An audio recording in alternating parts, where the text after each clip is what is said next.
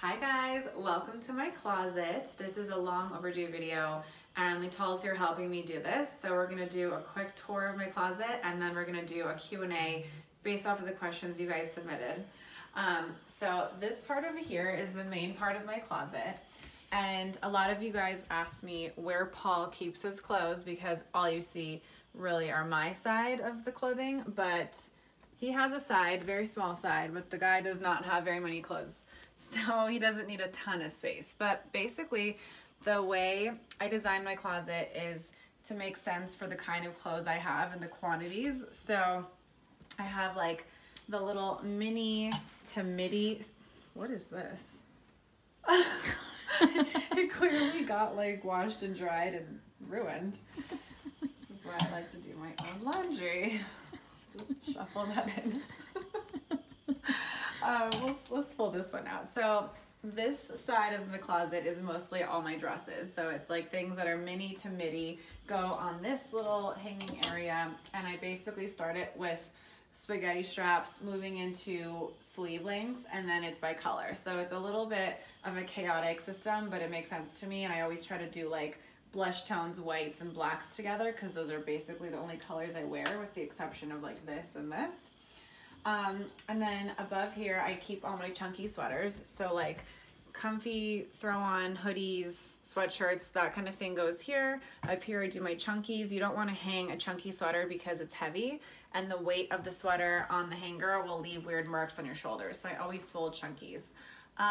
Then up here I like to keep my belts in a basket because I don't particularly love the belt hooks that they make, so I just keep all my belts kind of rolled up in here. That is my system for that. And then I keep my dust bags from like purchases, whatever it might be, in this basket, and I use these for traveling. So it's really nice to have them to pack your bathing suits, your underwear, your bras, and then I always bring an empty one for dirty clothes. So that's very helpful. Then, whoops, moving this way, I have my long hanging, and this is obviously for like longer dresses, my overalls, my robes, which you will not believe the amount of robes I have. This insanity. I've got like cotton, spandex, satin, silk, lace, everything you can imagine right here in the robe department. And this closet, when we moved in, actually did not have a long hanging space, which is weird to me because a woman did live here. So I just was kind of confused, like where she hung a dress.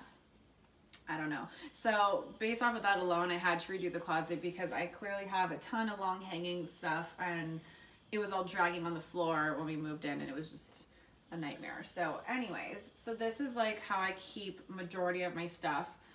Over here I keep all my jackets, and it kind of goes far back behind in this corner. It's tucked and goes far back. And I keep things that I don't wear as often back here, so something like this gold puffer. It's kind of a shitty thing because I feel like sometimes I don't remember I have things like that and I don't remember to wear it. But I mean, how often are you wearing a gold puffer anyways? So keep all like my puffy jackets, my fleeces, my faux furs, anything that I like don't really care to wear often, I kind of shove in that corner. Another reason I kept the layout kind of like open this way so that I could see what I have, because I do forget often like I have things. So it's nice to see it in front of me so I actually wear my clothes instead of constantly going for the same 5 things, which is definitely something I still do on a day-to-day basis. Back here I keep tops. I'm kind of low on tops right now. I've been on like a weird binge where I like want to get rid of all my tops after I wear them for some reason.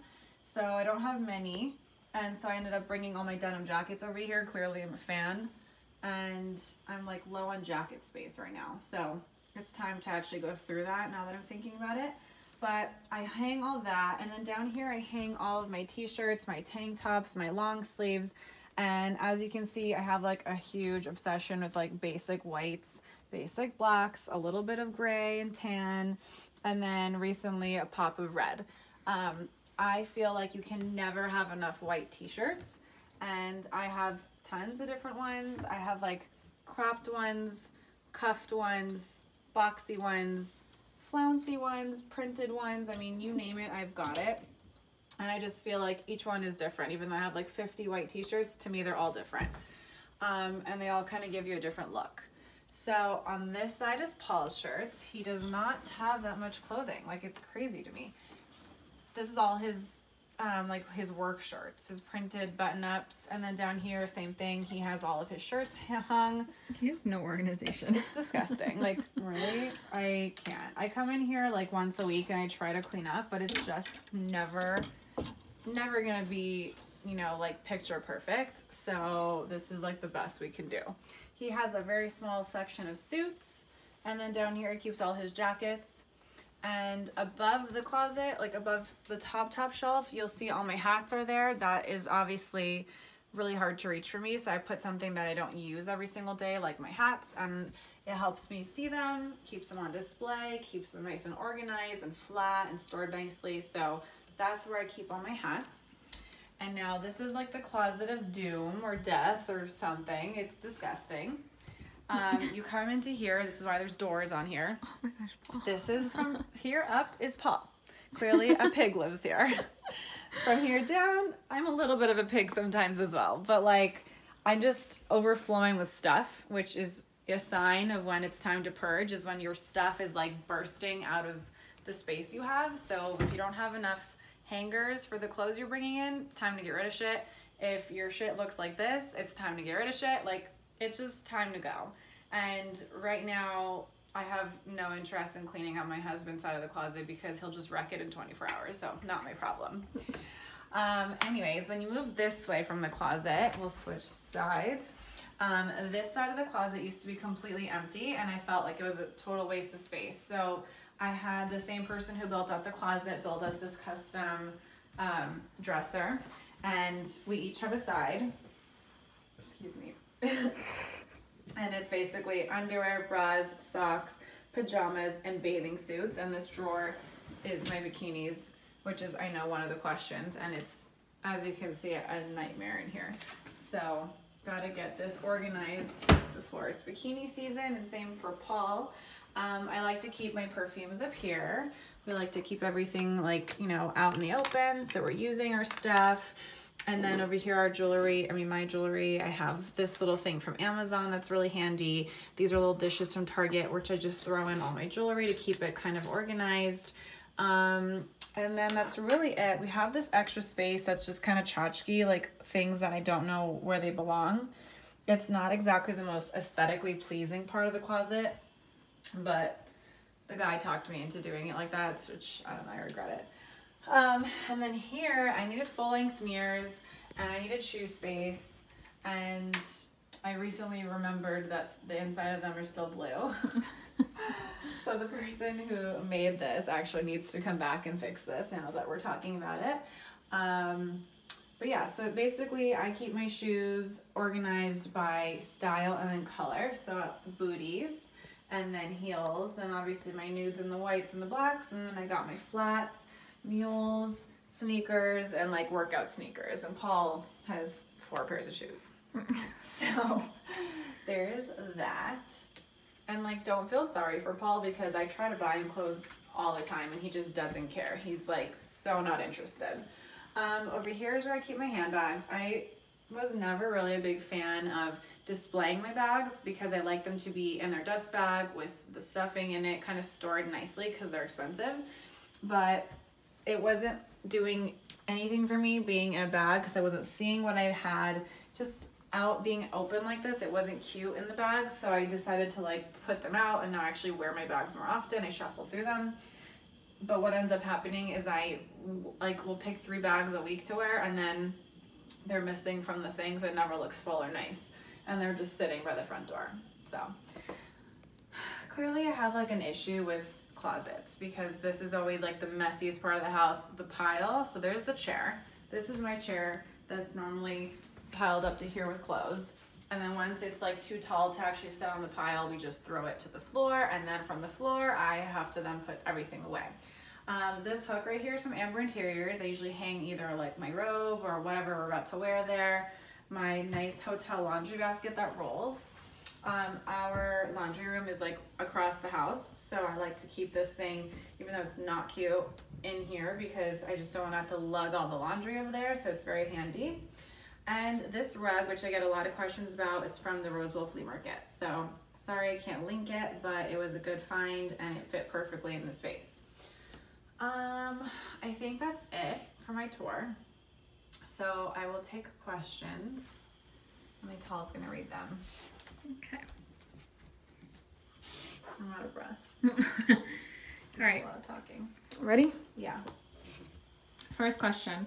How do you decide what to keep and give away? So I have a rule, and I have two rules. When you get something new, you have to get rid of something old. And my other rule is you only have enough stuff for the amount of hangers you have. So I refuse to buy hangers. And if I have to buy hangers, that means I have too much stuff. So I always either have to get rid of something when I have something new, or so that applies to both scenarios. So typically if I run out of hangers, it just means it's time to purge. So in with the old, in with the new, out with the old. Where did you get your white hangers? My white hangers are from Bed Bath & Beyond. I held off buying cohesive, like, matching hangers for a very long time because they only had, like, a yellow version of the white, and it just looked old to me. So they finally have these, which are called Dove, and I bought a ton of them. And I will say that one of my tips for making your closet at least appear organized is matching hangers throughout. When you have a mixture, it's like a hot mess. Like, it just, the thought of it even gives me anxiety. But yeah, tip of the day is get matching hangers. How do you store weird shaped items? Weird shaped items, I'm imagining something like this. Like, something like, I don't even know what you call this. I guess a crop top. I would hang it. But I don't really know. I don't know what else would be. What else is weird shaped? What do you think? Your hats, the belts, stuff like that. I mean, bins and baskets are always nice. So if you have the type of closet where things are exposed, I say baskets because they're just nicer to look at. But if you have like a closed off closet, bins are probably a space saver and probably more efficient. But yeah, just carve out like a drawer for weird things. Do you separate your clothes from winter and summer or color? I do not separate them by season because I live in LA and everything is pretty much like year round over here. So as you can see, I've got a turtleneck sweater dress right next to this tank top dress. And this is probably something I would wear on a Monday, and then I'd wear this on a Tuesday. So it's definitely not by season. It's more by sleeve length and then by color. What are your must-haves? Must-haves. So I'm a big jeans and t-shirt kind of girl. I think Levi's are the best. They're my favorite fit for shorts and for jeans. I love a mom jean. I love a skinny jean. I love all high-waisted jeans. So I definitely think that's worth it. And then basics. So like I said over here, I have endless amounts of t-shirts, and like this is one I created from my collection. It's a very like boxy fit, so I like to wear mine tied or tucked. But then I have this one, which is by my girlfriend Belen's line, and this one like hangs really nice. So it's a crop and it's still boxy, but the fabric just drapes on you nicely, so you don't have to really do anything to it if you don't want to. I definitely think invest in your basics. I know it seems maybe silly to some people to spend $40, $50 on a white t-shirt, but the difference between a $5 one and a $50 one is the way it fits, the way it looks. You can wear that out to a nice dinner with a nice pair of jeans and a nice pair of heels.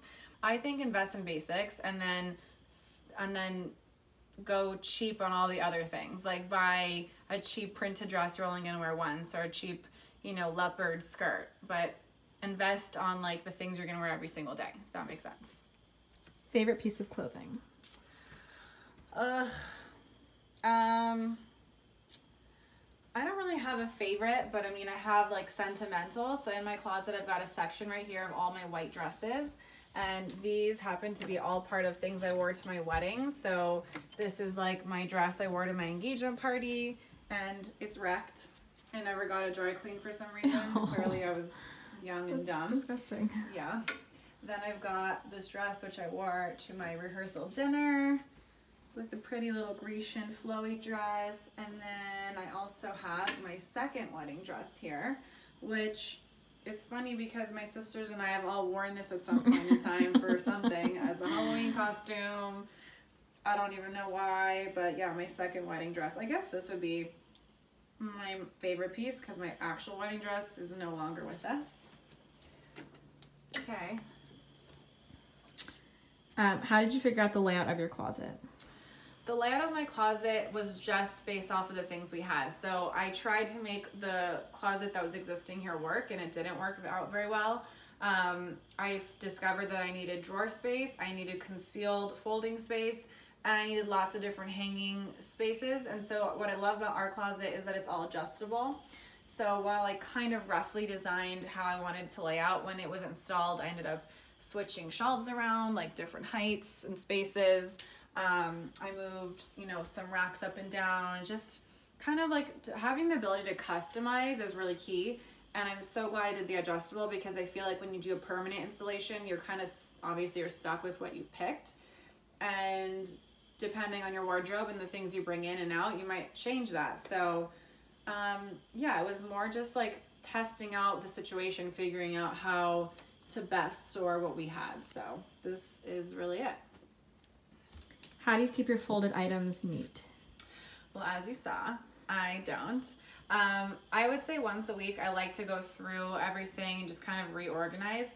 But also when I purge is like a great time to kind of reassess your stuff. And also when you get rid of things, it's like so much easier to keep everything organized. So at some point, like when we go through this, it'll look so much cleaner and it'll last longer and more organized longer, just because there's less stuff. Right now I think we're both like overdue. We've got endless sweatpants, endless black jeans. I have like, I'm looking right now, like 12 pairs of black jeans. I do not need that many. It's like outrageous. It's stuffed. My jeans section is clearly like overdue for a purge. So, and Paul has a bathing suit next to a pajama and a jean and a sweatpant. Like, what do you call this? You call it divorce. Okay. What price range do you typically go for everyday pieces? So like I said, jeans, I feel like jeans and t-shirts are worth the splurge to me. So for jeans, I will spend anywhere from $98 to $150 depending on the brand. I go for Levi's and a Goldie DL 1961, and so they can get up there. They could be close to $200, but for the most part, I don't like to spend more than $200 on a pair of jeans. That's kind of like my limit on that. And then for tees, I'd say I would spend up to like $75 on a t-shirt. I know that sounds really crazy, and don't tell Paul that I said that, but I love t-shirts and I wear them every day and I get good use out of them and I take good care of them. So to me, it's worth it. But aside from the basics, I really don't spend a lot of money on clothes. Like, I'm not a big believer on buying designer clothes, because I feel like you wear them once, especially in today's age with social media. You take a photo, you probably are not wearing it again, or something to an event, you're not gonna wear it multiple times. Like, don't spend so much money on clothes. So, I don't know, $100 max on something like specialty. I guess that's my answer. How do you store swimsuits? In this drawer, which is a nightmare. I usually can't shut this drawer because, as you see, this is about to fall in there. So this just tells me I need to get rid of stuff until I want some. I was just gonna say, I'll take those jeans from you. Yeah, seriously. This is actually crazy how many bathing suits are in here. But I love my bathing suits, so it's just something I have to live with. Messy bathing suit drawer. Last one. Who is your favorite handbag designer? Definitely Balenciaga. Balenciaga is my favorite. I think Gucci makes really, really cute stuff. Like my latest purchase, I got this little backpack for myself for my birthday. Love it so much. But I do have, I think all my other Balenciagas are currently in the other side of the house. But Balenciaga has just been my like consistent favorite for years. It was my this is my first ever designer bag. This one right here. I have a YouTube video all about my handbags. And so I'll never get rid of this because it's like sentimental and this meant a lot to me. It was my first big purchase and I still love it to this day. But I don't know, I feel like Balenciagas are classic. The designs never change. They're never like going down a trendy route. So I don't know. I think Balenciaga. That's it, right? All right, well, thank you guys for tuning in. I'm gonna link my hangers and my hamper and my jewelry storage and whatever else I can possibly link in this closet. If you have any other questions, leave them down below in the comments, and I will see you guys next time. Bye, guys.